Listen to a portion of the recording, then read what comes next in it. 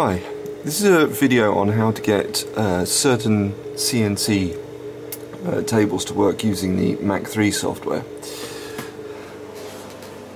This is the CNC table in question.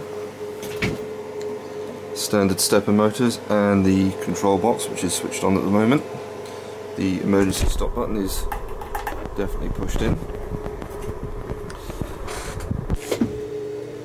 In the document that comes with the CNC table, it says you need to set up the printer port as an EPP port. It doesn't actually say that you need to do this in the BIOS anywhere, it just hopes you'll figure it out. So you go into the BIOS, and on mine it's under Integrated Peripherals, Super I/O Device, and down here we see Parallel Port Mode, ECP plus EPP. That's an option my BIOS supports. You can also run it as pure EPP. Having looked at the signals coming out of the parallel port, it looks like it'll actually work in a standard parallel port mode, so this is probably not actually that vital, but this is what it looks like to make that setting. So now I'm going to save that and boot the system. I'll be back in a second when it's done so. So the software is now booted up.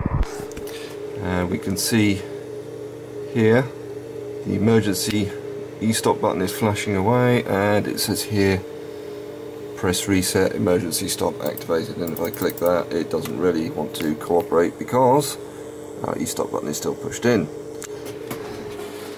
You'll also note that I can't control the motors as we expect. So just disable the emergency stop, reset the software,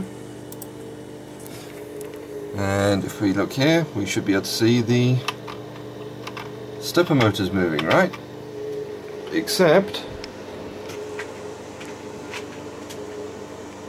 nothing. So let's just check our port and pin configurations. Motor outputs. So this is a 3-axis CNC table. We've got X, Y and Z enabled. The step pins are on 2, 4 and 6. The direction pins on 3, 5 and 7.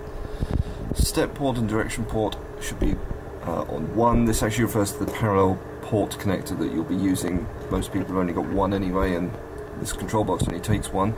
So it should be 1 in both cases. And you'll also note step low, and I should say step low active is ticked. Direction low active should be red X's, step low active, green ticks.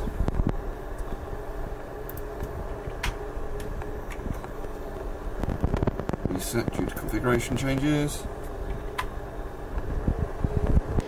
So why isn't it moving? Perhaps it's the motor tuning.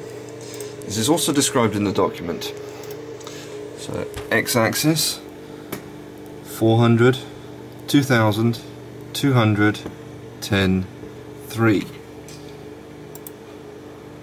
Y-axis again 400, 2000, 200, 10, 3. Z-axis 400, 800, 100, 10, 3. Exactly as the manual states. So why isn't it moving? What is missing from the manual is a motor enable pin. I actually found this whilst trying to debug why the thing wasn't actually moving. There's an enable pin on each of the driver chips that control, there's one for each axis, and I traced it back with an oscilloscope and found that it was connected to an optocoupler, which meant it had to be connected to the parallel port somewhere. So here's what I've done. This enable 1 line, I'm going to turn that on. Port 1, pin 14, active low is red X. Hit OK on that. reset the e-stop, and as if by magic,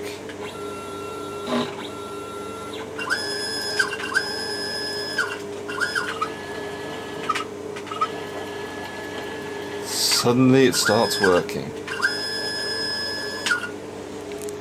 Isn't that amazing? One missing instruction. Okay, I'm going to get this set up to do some CNC and then I'll record the result. Okay, we're ready to do some CNC engraving here. I've got the Roadrunner file loaded up. I've set the scale to 0.3 and turned the feed rate down to 20% because I am engraving this on a piece of plywood that is not quite big enough for the whole thing. In fact, the bits still may go right off the edge, but hopefully not. So we'll turn on spindle, make sure E-stop is off. I've already zeroed this out and raised the bit up, which is why you see the Z axis here is at plus 0.53. Hopefully, when the cycle start, this will do some fun things.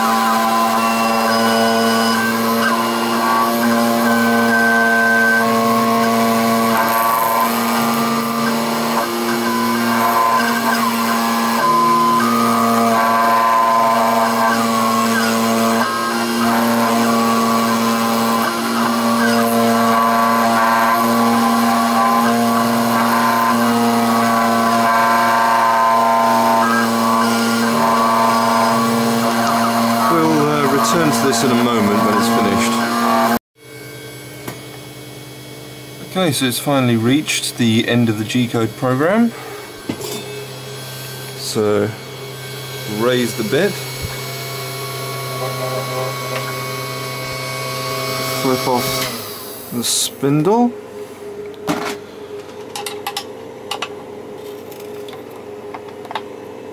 unlock the piece.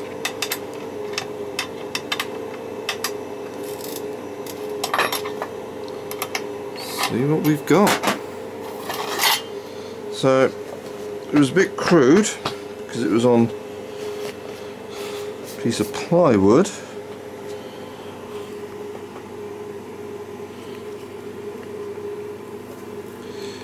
But hopefully you can see the vague Roadrunner shape in that. It's obviously going to be quite a bit of tear out because it is plywood and because it was scaled down. But yeah, it does work. So always remember, pin 14, motor enable.